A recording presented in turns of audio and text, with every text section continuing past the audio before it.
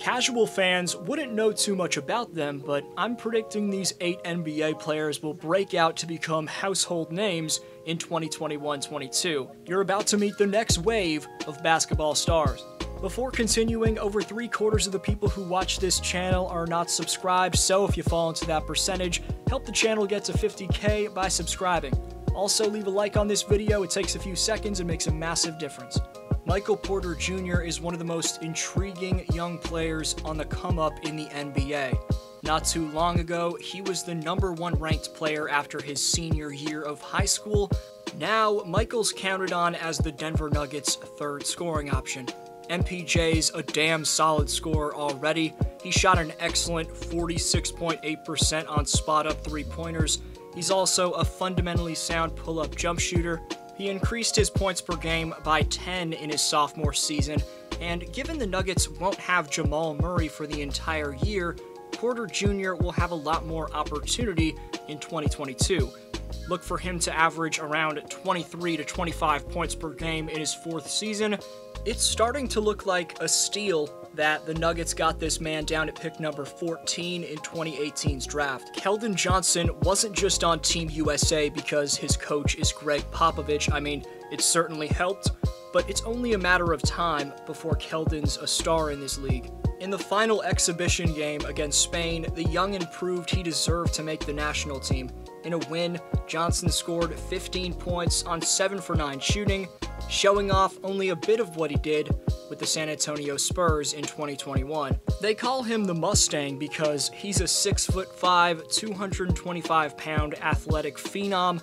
The powerful, pure slasher is so difficult to guard. His explosiveness, combined with the fact that he's flashed dominance with his three-point shot, forced defenders to pick their poison. It'll be Keldon's 3rd pro season next year. Look for an 18 to 20 point per game year from the guy. Johnson also doubled his rebounding stats in his sophomore campaign. Now with DeRozan moving on, the pressure's on KJ to bring his game to the next level. Having said that, the mentorship that DeMar provided to Keldon was invaluable. Johnson made the Rising Stars team, but all around, he's incredibly underrated. Hoop fans in the Big Apple are praying for their shooting guard RJ Barrett to take the all-star step. Since being the 3rd overall pick in 2019, the Torontonians' first 2 seasons have been impressive. Specifically, his sophomore season was noteworthy. RJ averaged 17.6 points per game on 44% shooting from the floor and 40% shooting from distance. Barrett became just the 8th player in NBA history to reach 2,000 points, 500 rebounds, and 300 assists before turning 21, joining 7 other legendary players. In year 2, Barrett developed in every aspect. His ability to finish through contact vamped, his one-on-one defense got a lot better. Now, RJ needs to improve his mid-range game as he only shot 36% from that area of the floor.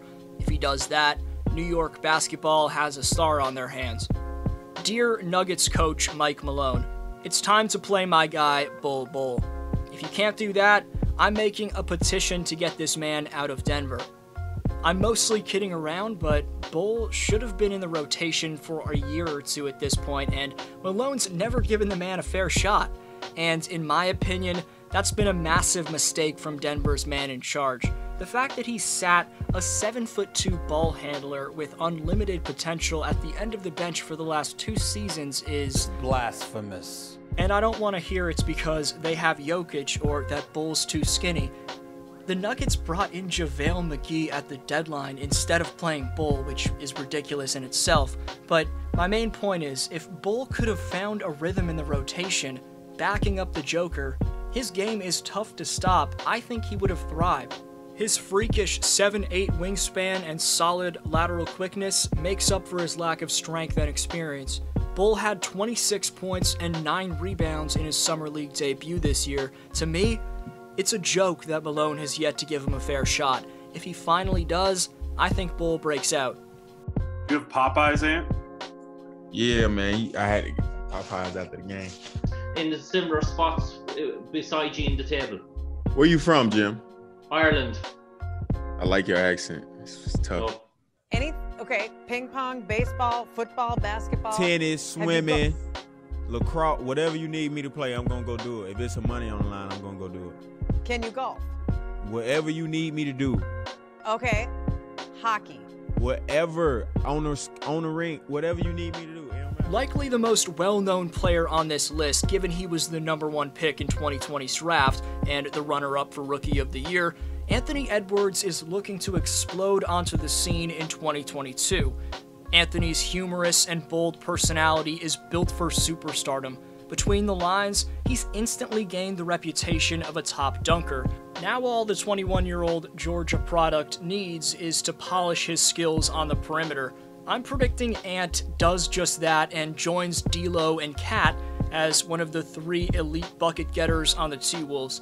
The only thing stopping Minnesota from finally being good again next year is Russell getting injured and Edwards having a sophomore slump. If luck swings their way, look for the T-Wolves to hunt down a 2022 playoff spot.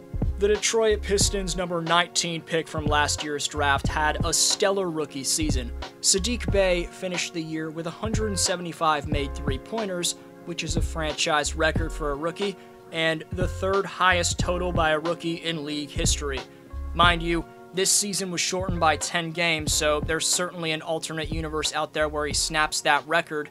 Donovan Mitchell's 187 threes made ranks highest. Saddiq hit 4 or more three-pointers 21 times last year, but it wasn't just the amount of threes that Bey hit, it was how efficient he was while shooting them and the ways in which he found daylight for that shot. He shot a remarkable 40.2% on catch-and-shoot threes, and those looks accounted for 54% of his total shots last year. At 6'7" with a lightning-quick release, Bey's sophomore season should see him establish himself as one of the better up-and-coming wing players in basketball. Coming off an appearance for Japan at the Olympics, DC small forward Rui Hachimura now enters his 3rd pro season. 3-and-D talents on the perimeter are crucial to have in today's NBA. Following the point guard era, we're now in the era of the small ball 4. Giannis, KD, LeBron, Jimmy Butler, and Kawhi have paved the way for a plethora of skilled, sizable wing players to ascend from the ashes. Zion and Ingram in New Orleans, Pascal Siakam in Toronto, Julius Randle in New York are a few small ball 4s on the come-up.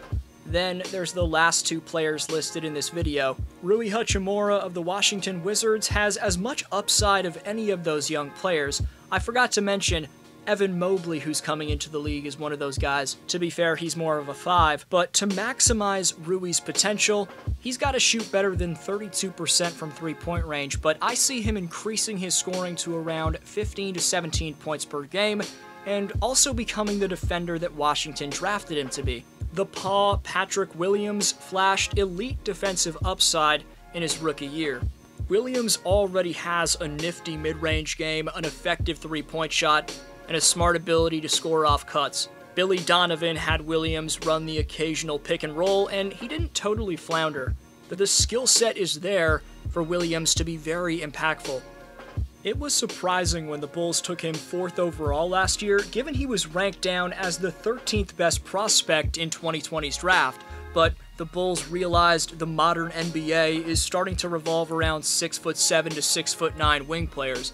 He put up a 30-piece in Summer League, displaying that his three-point shot is way more polished than it was in his rookie year. Once the season starts, he should benefit with Lonzo Ball running the Bulls' offense. With the moves and footwork Williams is pulling off in the post, if you're looking to call someone the next Kawhi Leonard, he could be your guy. Pat clearly put in an absurd amount of off-season reps because the 19-year-old looks ready to elevate big time in year 2. Who will break out the most in your opinion? Hope you have a great day. D-Flow signing off.